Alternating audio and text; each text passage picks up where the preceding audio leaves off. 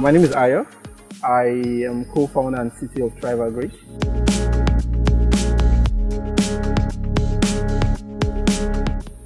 Basically, what we do is we work with farmers to provide. Basically, farmers have three major problems, which is access to finance, low yield due to poor agricultural practices, and access to markets.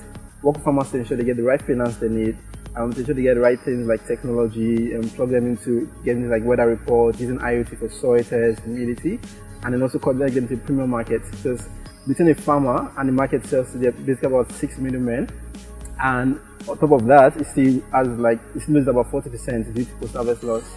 And then the way we're able to provide all of this to the farmers is we list them up on our platform and get people to fund the farmers. So someone comes on our platform and in 3 clicks, he can fund the farmer. And then the farmer gets to receive this in form of like the best seeds, the best fertilizers, gets tractors, gets weather reports, gets insurance coverage. And then at the end of the day, and of course, best knowledge, we have a team of agronomists, we have an SMS interface with which we talk to the farmers. And then when harvest is done, we connect them straight to the premium buyer, which is regularly like an FMCG or a processing company interested in the produce.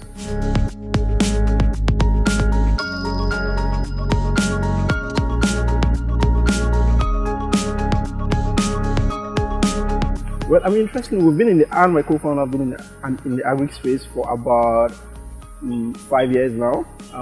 The team, we're a team of 21 people. Collectively, we have about a century worth of experience in agriculture. But then Thrive Agric as a whole started last year, and we're just about a year right about now.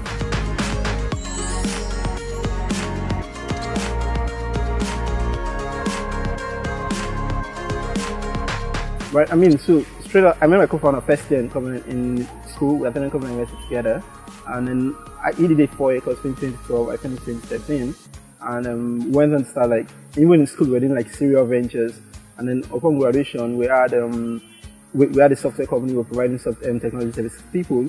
But on the other end, at some point in time, we had farms also in Benue. So we had a poultry, we had a watermelon farm, we had a maize farm. So we'd always invested in agriculture. And then one day, my co-founder comes into Lagos, and then we're having lunch with another friend who works for this large processing company that buys soybeans. So it consumes basically about 60 tons of soybeans. To paint that as a narrative for you would be to say, imagine a football field, right? And then that's, say, 60 football field worth of soybeans every day. It's sort of like what they consume yearly. And then they just had a problem sourcing it. And then, I mean, being in the agri space, my co-founder is from Benue. We decided to backward integrate. We decided to start working with farmers in Benue, to help them aggregate and sell to like this process company. And then from there, we moved on to sorghum, and then just really open up more markets. But then we realized that there was the issue with the quality, there was still the issue with the quantity. Fine, we were open with aggregating and access to markets, but then there was still the issue with the finance, there was the issue with getting them to grow right and grow exactly what was needed. And then, so that's sort of what Better Thrive Agric to solve all of these problems, which is access to finance, access to the right knowledge, and then access to market.